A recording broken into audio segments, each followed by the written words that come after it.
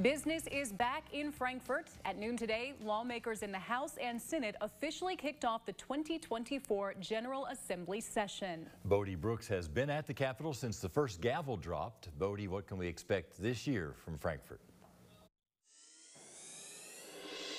Yeah, Marvin, Andrea, in many ways, the first day of session is a lot like the first day of school, at least has the same feel to it. Among the dozens, and I mean dozens of bills filed today, we're still waiting on the big one, the budget. But there's going to be plenty of other issues that are going to keep people talking throughout the year here in Frankfort, from crime to charter schools. One day down and 59 more to go for the 2024 General Assembly session. Not much exciting happens on the first day. Rules and regulations are adopted and lawmakers lined up to file their first bills. But the two-year state budget, not yet among them. My guess is it'll be next week. It's the one thing that we are constitutionally obligated to do.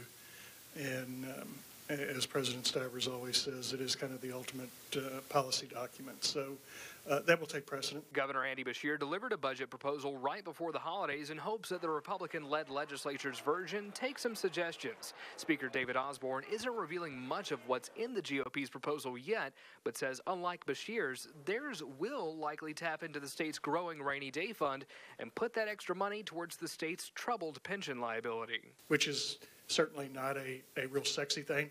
I often liken that to pumping out a septic tank. It's something that has to be done.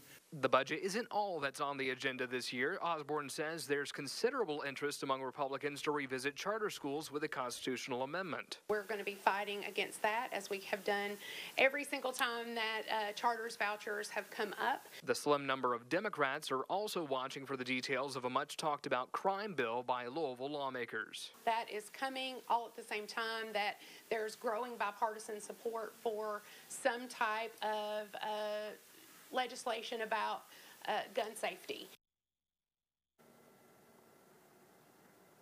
Now, in most years, adopting the rules is not a significant part of the day, but there was an attempt in some debate by Democrats to change them after a report by the League of Women Voters was critical of the General Assembly's transparency.